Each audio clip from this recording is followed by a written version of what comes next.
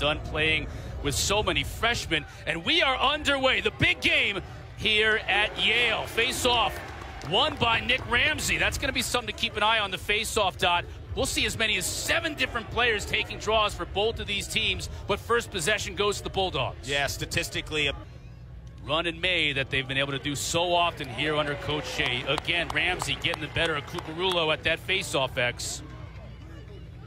As Brent Evans leveled him, but he got the goal. And Yale is off to a big start here in front of this home crowd. Face-off violation, 3rd possession in a row for Yale. We haven't even seen.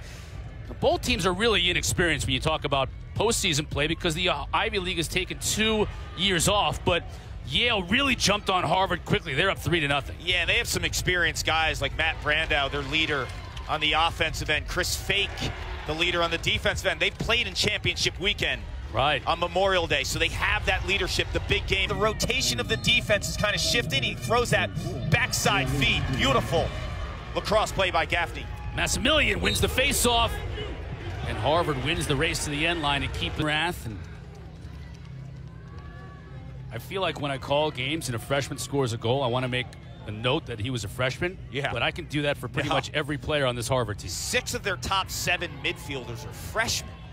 It's amazing. Yeah, and you look at the Yale team, too. These have to be, well, I know they're the 2 youngest. That matchup between Fake, if he can continue to play in space, he could have success. If he tries to get to the body on Fake, he's going to get thrown to the mat. Stuzen, great ground ball in the middle of the field as it looked like Maximilian was going to win that face-off and to keep it in play. Harvard comes out of there with it, though.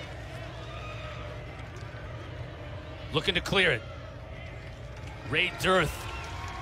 3-0 in this game in this first quarter, and they've taken it, Kark, and they've figured something out at the face-off X. Maximilian's been very good since coming in.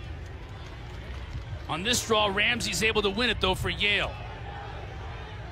He's in a little bit of trouble here, though. Gets out of it and gets it to Brandau.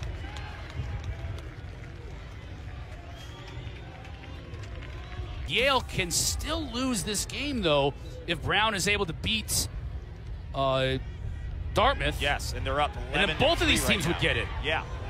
Well, Harvard losing could open the door for Penn as well. Correct. There's a lot of Matt Gaudet and Jackson Morrill. And yeah, they high maker, inside, gritty, loose change, shots like that, quick turn and rake, and we're tied. Yeah, and the thing with Brandau, too, I mentioned earlier, 14 turnovers.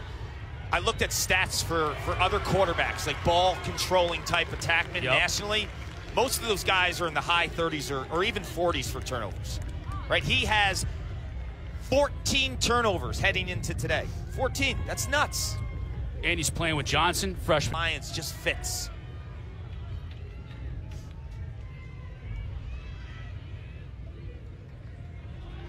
Battle won by Ramsey. They'll get a good opportunity here for a quick offense, but Hackler couldn't quite handle the pass. Then he got it back, then he lost it again. Those 6-on-6 defense. You have to recognize he's different on the perimeter than every other player on the field today. It'll go as an even strength goal, 2nd of the game. Now he has 20 on the season. Nice job that time on. Jerry Byrne is going with Kyle Maximilian at the face-off X against Nick Ramsey, who's been taking all the draws so far for Yale. Loose ball. That's one you got to have if you're Harvard. And that's one Campese always gets. I know. Instead, it ends up ultimately in the... That's a big goal for Harvard, breaking a 4-0 drought. This time, Cucurullo back taking the face-off draw. It doesn't help, though. Won by Yale. He's the player of the year in the Ivy League. Like no questions asked. Like, how can you argue that? I also think he should be a Tewaaraton finalist, top 5 player in the country. Ramsey now having his way at that face-off dot. And that is not a recipe for success when you're... Second attack, maybe not as deep, gives him an opportunity to show himself as a second attackman and starts dominating in practice and making plays. Then you get your moment. Loose ball picked up by Harvard. Maybe the same number. Lyons is a little bit taller. They do go to the same hairstylist, though, it would appear. King a little bit too. Hammer shots.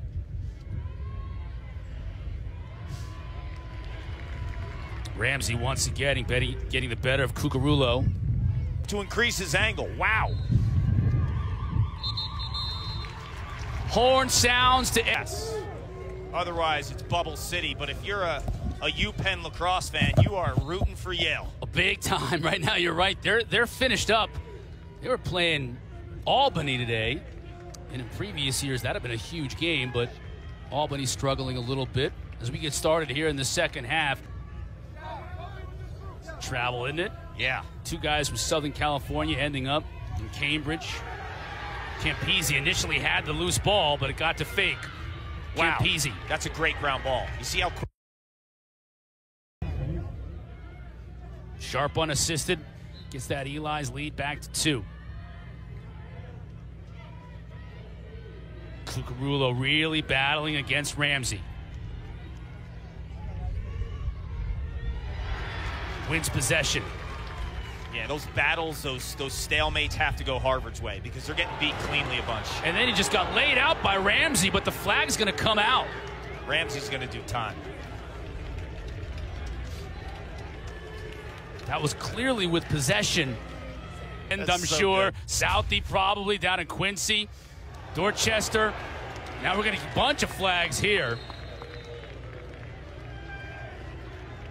See how he reacts to some outside heat, right?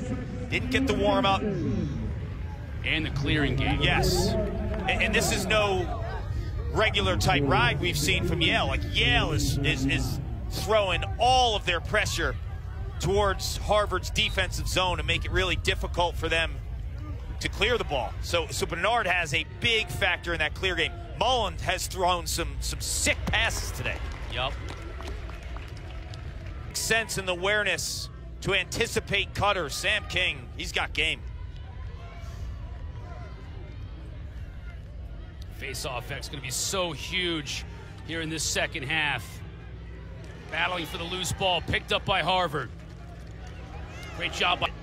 If he stayed with his right there, the only option was to go behind the back, and the awareness of where the pressure was defensively to switch hands there at the last second. It's all that it took. That's what's at stake, a lot. At the 3:10 mark, another winning face-off from Cucurullo. It was Cabrera. Will Cabrera was the starter there, and when they put Lyons in there, and Cabrera's a really skilled player, but Lyons, I think, just in terms of the lineup with Brandau and Johnson, right? There's chemistry there, really strong chemistry. Cucurullo wins it to himself. You saw in that face-off, Jerry Byrne was double polling it. Had 2 poles on the wing. Cucurullo didn't even need him. And bam!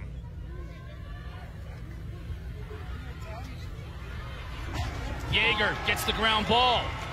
Can Harvard strike again in the final 20 seconds of this third quarter? In space, and now you're shooting from the perimeter and stretching that D on the extra man.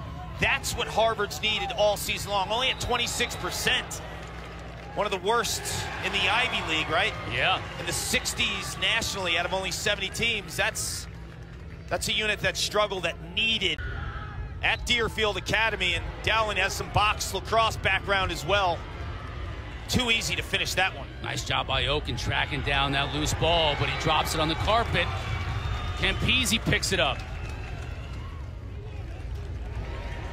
I'll say this too.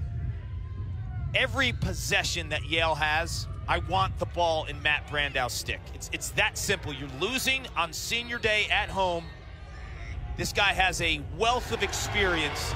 Give him the rock every possession. For Jerry Byrne, Cucurullo, and 2 long poles. Look at Ramsey, though. Gutty getting possession. He'll shoot and score! Wow.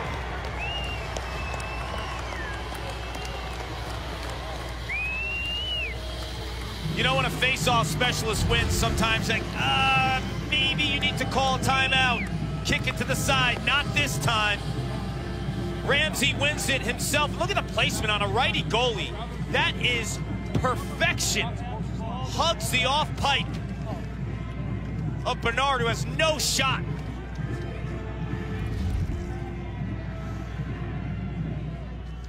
Just the second of the year for Ramsey. Man, 11 seconds apart, those two juice goals, one for either team.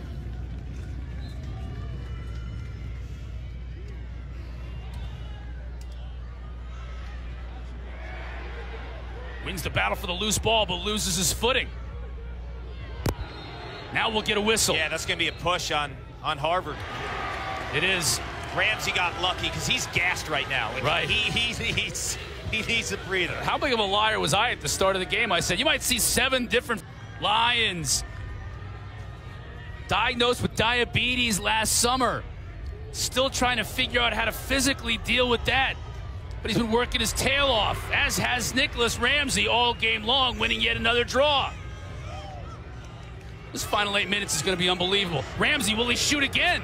No, this time can't be easy. No, the defense, rather, says forget about it. He's gassed. Right. You look at his body language. That was absolutely Cressy. Gassed. Vince Cressy with the cause turnover. Now can Harvard attack quickly? A lot of folks here at Reese Stadium could use some Old Spice right now. Sweating it out, right? You, too.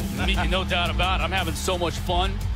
Hope you guys are watching this game, too. It's been amazing. Harvard up a goal here, 4.5 left to go. If this game goes to overtime, you can smell as bad as you want. The game outweighs what I'm sitting next to. No question about it. Another big battle to face-off. Cucurullo initially got possession, but now it's just a scrum. Stuzen comes out of there with it. Let's not underscore how good of an element. Chris. Just to remind everybody, baseball starting on ESPN News. As soon as we wrap things up here from New Haven, we'll bring it on over. Ramsey has given it everything he has and more today at that face-off dot for Yale. Johnson's feeling it. Have this at the end of the year as well, with a spot in the Ivy League tournament on the line, and maybe even so much more for Harvard in terms of the NCAA tournament, and it all comes down to who scores the next goal. Ramsey and Cucurullo have been battling each other all afternoon long, and it continues here at the start of overtime. Ramsey has the ball at his feet, can't squeeze it. Now he does, but he's in trouble. Loose ball towards the end line, saved by Tevlin, but picked up by Yeager. Now Yeager can run. He'll wait for the substitution.